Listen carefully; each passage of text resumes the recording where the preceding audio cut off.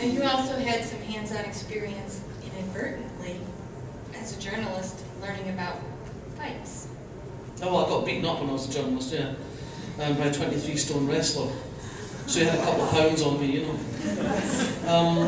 Yeah, I just knocked on the wrong door at the wrong time. I went to see this guy about a story we'd been given, and he wasn't very happy about it, so he started battering me. So I tried to run away, but he came after me and carried on punching me, and being a wrestler, he knew how to hurt me without necessarily leaving many marks. My photographer, meanwhile, was at the other end of the street running very hard for the car.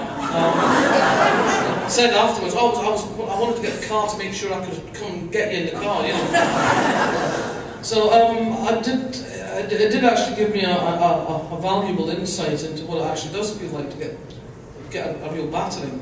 You know, I did not wake up the next morning throwing the covers back saying, I'm going out there to put the world to rights. I mean, I just didn't want to get out of bed ever again. And so I suppose it gave me quite a strong sense that particularly when I was writing the Kate Brannigan novels, that when she gets into a violent encounter, then she gets hurt, and she feels hurt. It's not she doesn't leap to her feet and everything's all right and nothing really lasts more than 2 pages.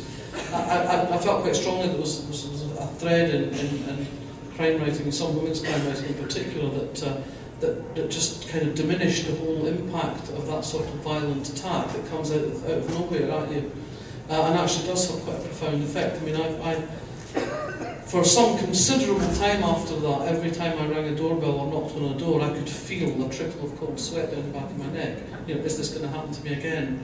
So it taught me not to be sort of throwaway about violence, really.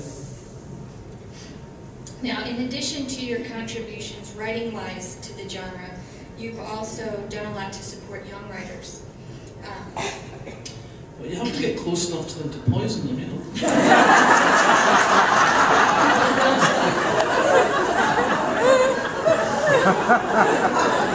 I'm trying to get rid of them from a distance. Who do you feel is really making some great changes in the genre now? Well, I think one of the interesting areas that's emerging, certainly on the other side of the Atlantic, is crime writing in Ireland. I think we're starting to see some really talented young Irish writers coming through. You've got writers like Stuart Neville in the north, you've got writers like Alan Glynn in the south, Declan Hughes, Tana French, and Jean Kerrigan. There seems to be a lot of really exciting work coming out of there. A country that has no tradition to speak of in crime fiction. I'm also very excited by the fact that we're getting a lot more novels in translation now. It took a long time certainly for English publishers to cotton onto the fact that it was much more sensible to publish a good Norwegian novel than another mediocre English novel.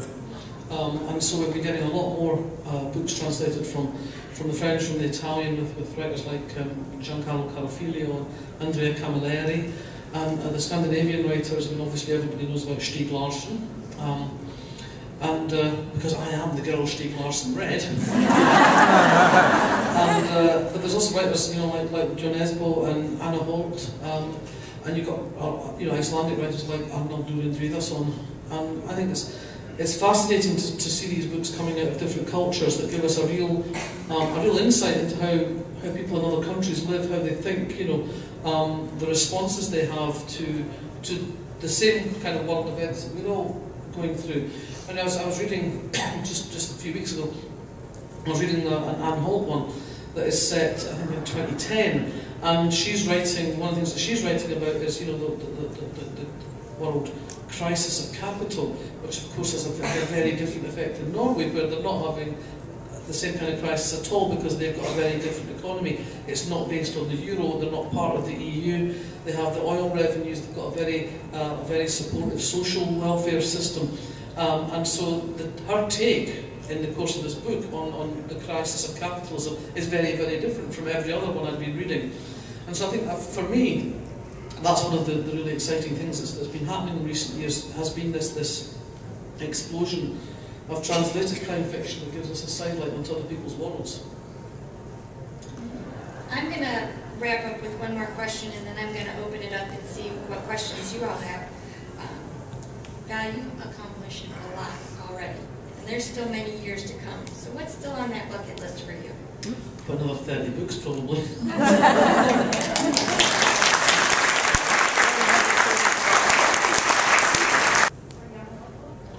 I've been asked if I've got any interest, like a lot of crime writers, in writing young adult.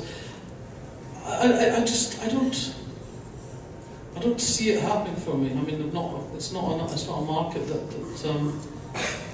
that instantly comes to my head. It's not the kind of stories that I think of. I've got a kids book coming out in January called My Granny is a Pirate, but it's a picture book for, like, 2-year-olds and up. I'm not quite sure how they're going to market it. It's like she's scared the shit out of you, now let her scare the shit out of you.